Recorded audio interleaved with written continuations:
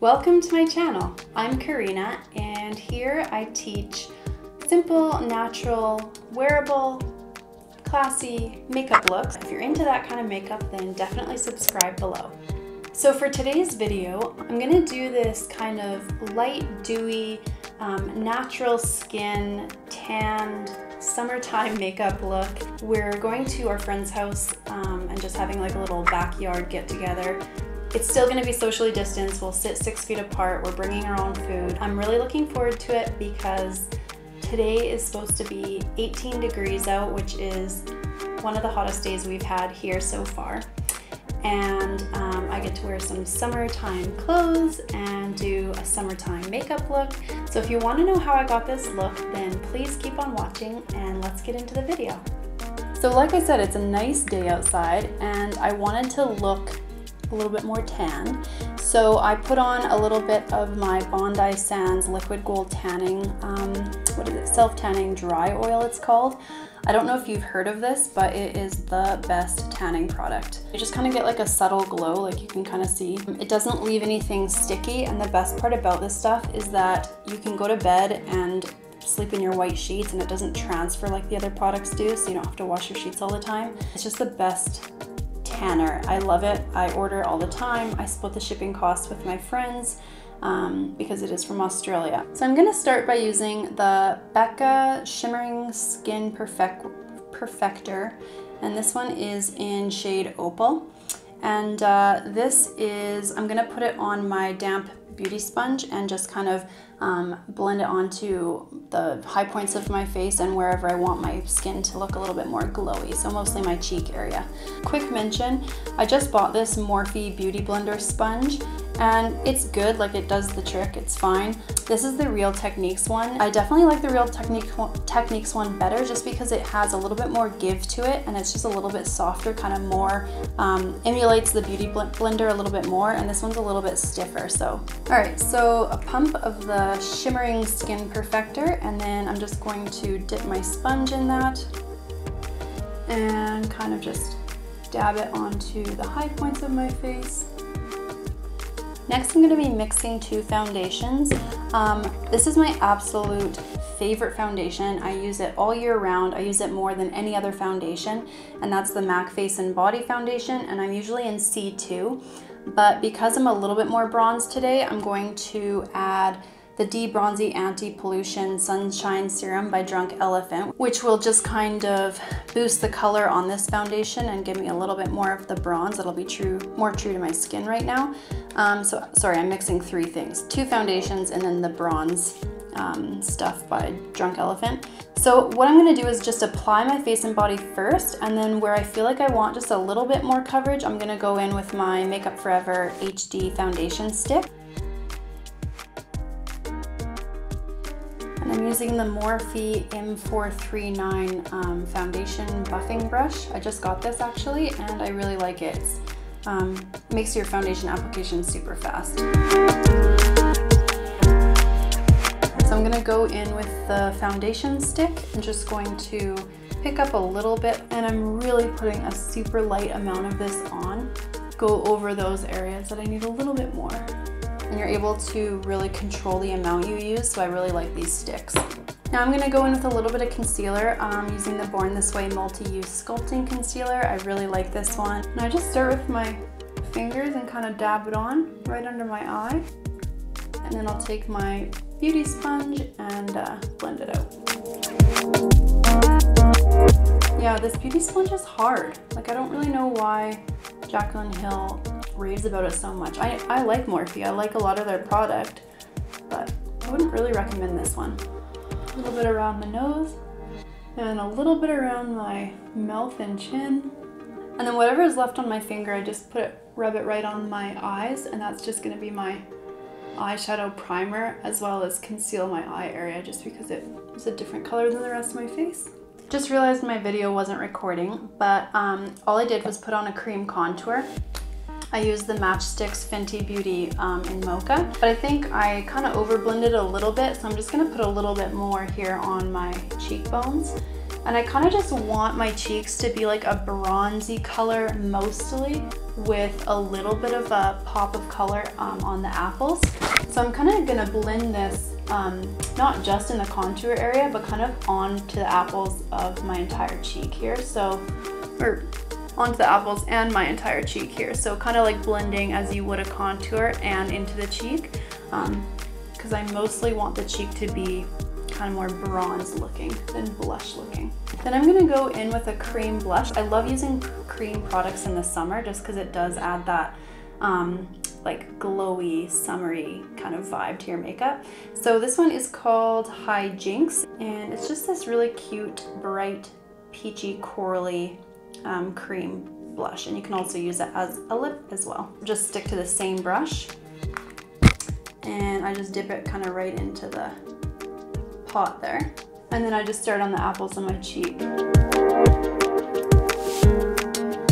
Give myself a little bit of summery life.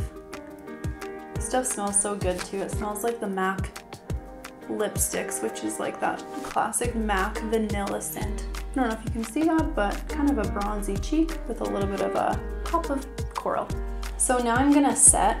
This is actually the RCA setting powder. It's like a really, really finely milled translucent setting powder. And it's nice, but I don't like the packaging they use because too much dumps out.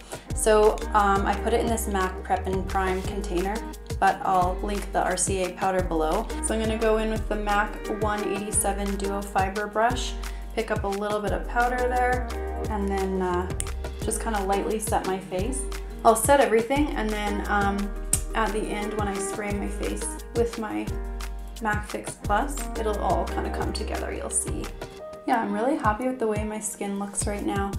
I think I might just put a little bit more powder bronzer on. I'm using the Butter Bronzer by Physicians Formula, and just kind of put a little bit on the contour area. Okay, I'm gonna do my brows off camera because it's so boring to watch, and I'll be right back. That's better, brows are on. I ordered the Boy Brow by Glossier, so I'll let you know when that arrives and I've tested it out and stuff if I like that better than the Gimme Brow by Benefit. To make your skin look more like skin, if you have any like beauty marks or like little beauty moles, then just take an eyebrow marker that matches your brow color and just kind of lightly go over your beauty mark, and it'll make it look like you're not wearing foundation as much as you are. No matter what kind of makeup look I have, I always do that. That's better. Okay, so for eyes, I'm gonna keep it simple and summery. So I'm just gonna set it with that RCA powder that I showed you before I go in with my eyeshadow. The Jaclyn Hill palette was 50% off the other day. I don't know if you saw that. So I ordered it, and I like it. I think it's really nice. It does have a lot of warm tones to it, and I wish there was a little bit more of like a cooler toned light brown to use, but overall it's pretty good. I haven't used it a ton, but I'm gonna do my look with this today. So first shadow I'm gonna go in with is MFEO. It's this one right here. Just gonna load up my brush, and I'm just going to put it all over my lid and up into the crease.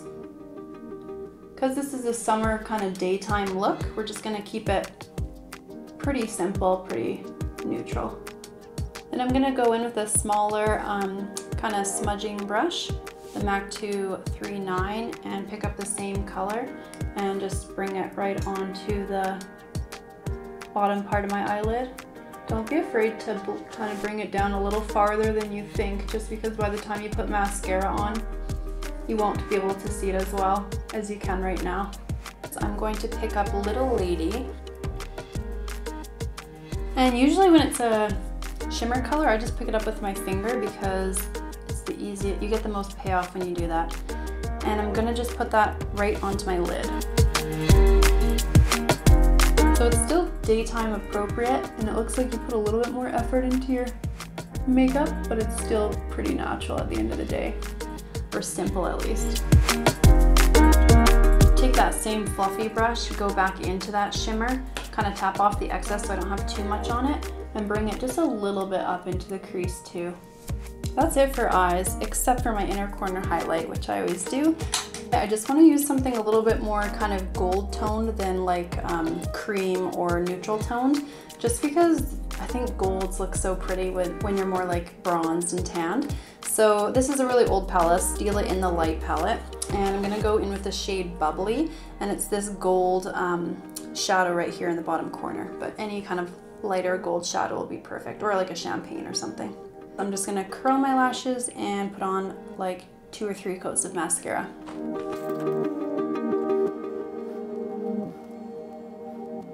Right now I'm using the Lay Volume Mascara by Chanel. It's a good mascara, I like it, but it's not worth paying. I can't even tell you this. I think it's $45 Canadian, which is absurd. But I'd never tried like a very high-end mascara, and I wanted to know if it was worth the hype. And while it's good and like the packaging is beautiful, like it just like perfectly clips into place, it's not worth it. You can get a really good mascara from the drugstore that does the same thing. Right before I go in with my bottom mascara, I like to set my under eye one more time, very lightly. I would just go in with that loose powder again and set it right before I apply the under eye mascara, because otherwise I still get transfer under my eyes. But I find that this really helps, but you have to do it like right before you're ready to apply the mascara. And I'm using the MAC Extended Play just because it has a really small wand, and it's pretty budge proof without being waterproof. So that's it for eyes. It's simple, summery, daytime appropriate, but it still adds a little bit of a shade to kind of make your eyes pop and stand out. For lips, I'm just going to do a very easy everyday kind of lip color called Patisserie by MAC, and it's just like an easy everyday pink shade to wear. Nice for a barbecue because you can easily eat and drink and then just reapply. It's like so low maintenance. Lastly, I think I'm going to go in with my Becca Shimmering Skin Perfector, and just a tiny bit on the back of my hand. And I'm going to go in with my beauty sponge and put a little bit on there, and then just kind of go on to my cheekbone area. Yeah, just kind of gives it a nice little shine. And then I just use the MAC Fix Plus. I like it. It melts all your skin back. Why can't I talk today? It melts all the makeup back into your skin and brings back the glow after you've set it with the face powder. A lot of people love this stuff, and a lot of people don't like this stuff. It kind of has a bad rap because of the spray nozzle, which I do kind of agree with. It's not the best, especially when the product gets down to the very end. Then it doesn't have like a nice even spray. But for the price, I buy it because of the price. Like, it's only 25 bucks, I think, 25 or 30. But some of the setting sprays they have out there are like 50 to 70 to $100, and that's just a lot of money to pay for a setting spray. So this one works for me. I forgot to tell you that before I did anything, I put on, because I'm going to be outside for the next few hours, I put on this sunscreen. It's La Roche-Posay, and I got the one in Anti-Shine. It's SPF of 60, and I love, love, love this product. I know there's a ton of sunscreens out on the market, and I haven't tried a lot of them.